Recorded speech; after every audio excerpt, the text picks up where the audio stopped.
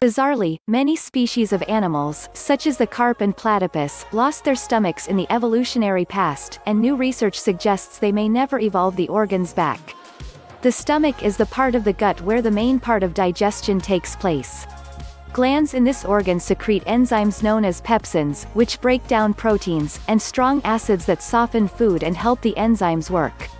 The glands first appeared about 450 million years ago, and they represent an evolutionary innovation found exclusively in jawed creatures with backbones.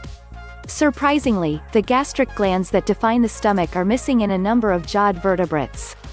In 1805, the French zoologist Georges Cuvier discovered that many teleosts, or the largest living group of fish, such as the carp family, lack stomachs.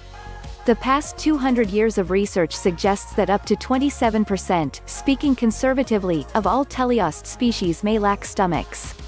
Primitive bony fish such as lungfish and some cartilaginous fish such as chimeras lost the organs as well. See photos of world's freakiest looking fish. Fish are not the only creatures that can lack stomachs. All of the monotremes, or egg-laying mammals such as the platypus and echidna, also lost their stomachs during the course of evolution. Scientists wondered if all of these examples of stomach loss had anything in common. Moreover, the researchers wanted to know if these animals might reinvent the stomach one day. There are a number of evolutionary instances of species redeveloping complex traits. For instance, a number of stick insects apparently reinvented the wing.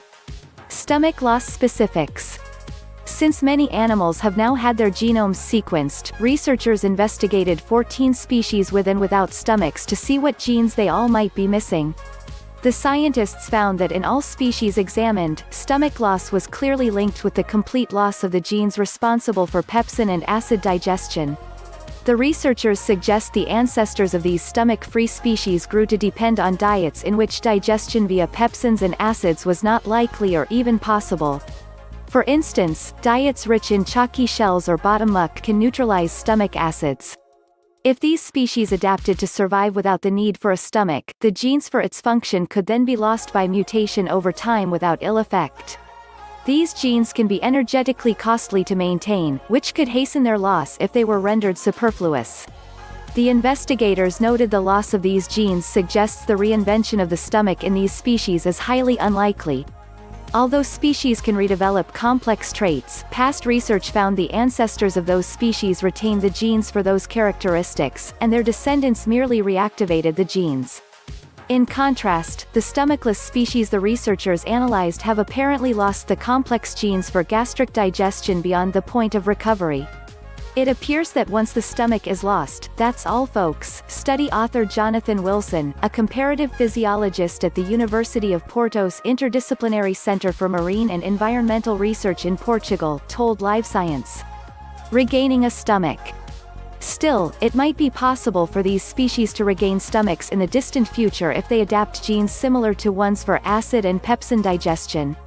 These similar genes could, in theory, evolve similar functions to those necessary for stomachs. Study lead author Felipe Castro, an evolutionary biologist at the University of Porto's Interdisciplinary Center for Marine and Environmental Research, told Live Science. Future research can look for a missing link in the evolution of stomach loss, animals lacking a stomach but having retained the genes, Wilson said. However, since there are at least 5,000 vertebrate species without stomachs, any such work could be like searching for a needle in a haystack, he added. Scientists can also investigate why the stomach emerged and persisted in evolution.